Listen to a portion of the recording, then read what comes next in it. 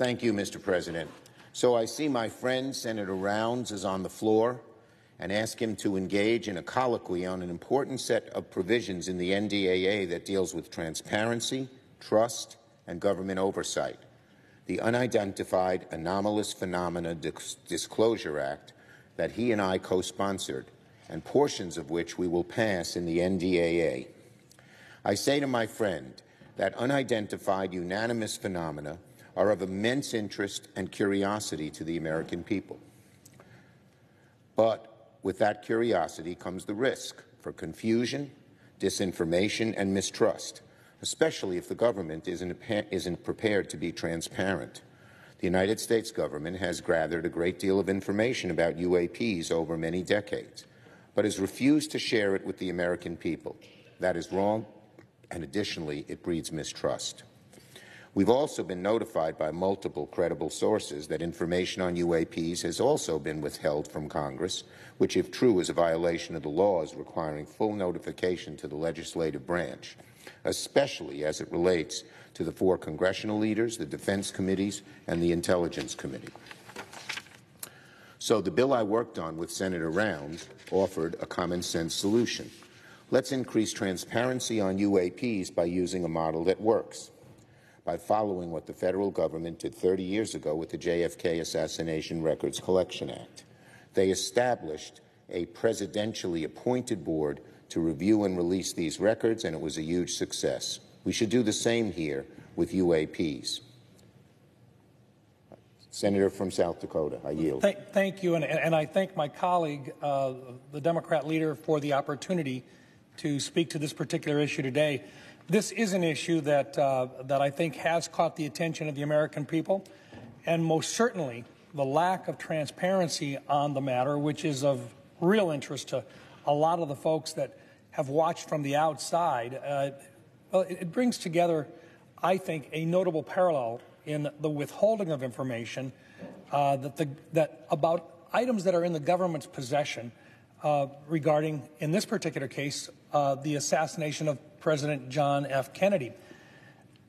That same approach by government in terms of the possible withholding of information brings more questions and more attention to the issue of the assassination. We wanted to take that same approach with regard to how we could dispel myths, misinformation about UAPs, about unidentified flying objects, unidentified objects that simply have come to the attention of the American people. Congress did pass legislation 30 years ago requiring the review and release of all records relating to that historic tragedy, the assassination of John Kennedy, which has led to the release of a great deal of information. The UAP Disclosure Act was closely modeled on the JFK Records Act. Say to my colleague from South Dakota, who we've worked with as a great team on this issue and many other issues, I might add, it's beyond disappointing that the House has refused to work with us on all the important elements of the UAP Disclosure Act during the NDAA conference. But nevertheless, we did make important progress. For the first time, the National Archives will gather records from across the federal government on UAPs and have a legal mandate to release those records to the public if appropriate. This is a major, major win for government transparency on UAPs, and it gives us a strong foundation for more action in the future. I agree, sir, and I think probably the most significant shortcomings that I think we need to visit about as well, shortcomings of the Conference Committee agreement that are now being voted on, were the rejection, first of all, of a government-wide review board composed of expert citizens, presidentially appointed and Senate confirmed, to control the process of reviewing the records and recommending to the President what records should be released immediately or postponed, and a requirement as a transparency measure for the government to obtain any recovered UAP material or biological remains that may have been provided to private entities in the past and thereby hidden from Congress and the American people. We are lacking oversight opportunities, and we are not fulfilling our responsibilities. Well, I'd like to echo what my friend Senator Rounds has said today and on many occasions. It's essential we keep working on our proposal to create an independent presidentially appointed review board that can oversee UAP classified records and create a system for releasing them where appropriate to the public. Again, as the Senator has said, it's the same method used for the JFK records, and it continues to work to this very day.